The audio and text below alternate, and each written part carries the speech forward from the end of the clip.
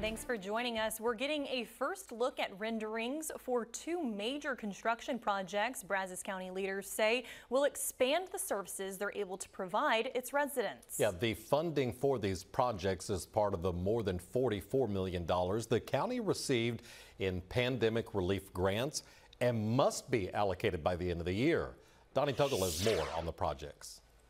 Brazos County is racing against the clock to greenlight contracts funded by pandemic relief grants. They've got until the end of the year to do so, as those funds under ARPA need to be spent by the end of 2026. The $24.4 million Brazos County Medical Examiner's Office is a top priority project. Currently in the design development phase, officials emphasize its importance in meeting both present forensic needs and future growth. As the county grows, it really broadens our abilities to add services to Brazos County.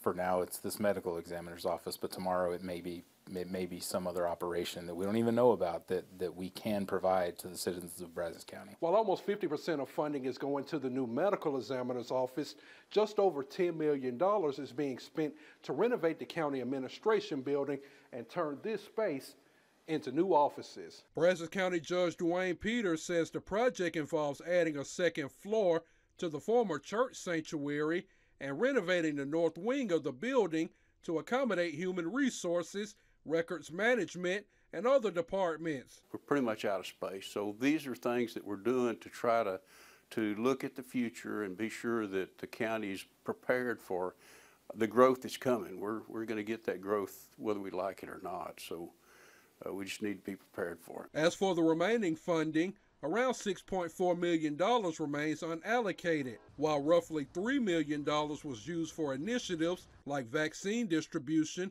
broadband expansion, and nonprofit support during the early pandemic stages. In Bryan, Donnie Tuggle, News 3.